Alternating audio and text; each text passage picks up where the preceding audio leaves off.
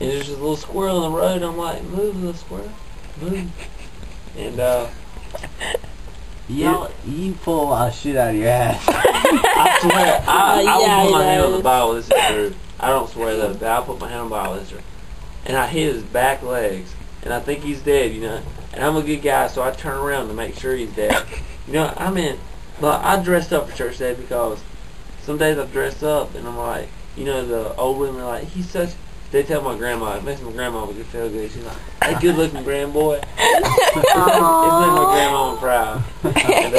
And I turn around and I'm like, so I see him and I'm like, okay, I think he's dead. So I drive up close and he takes off on his front legs. His back legs are paralyzed. And I'm like, man, somebody had to kill him.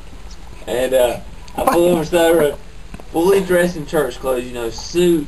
I flew out of baseball bat. Oh my God, Justin, stop. I did it humanely.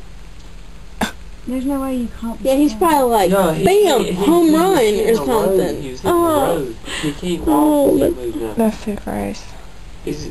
And since I've had this philosophy class, you know, the other day, I've been trying like I used to hunt animals, like kill animals, and I'm like, I can't even shoot an animal anymore. I don't know, it's weird. Because you miss them every time.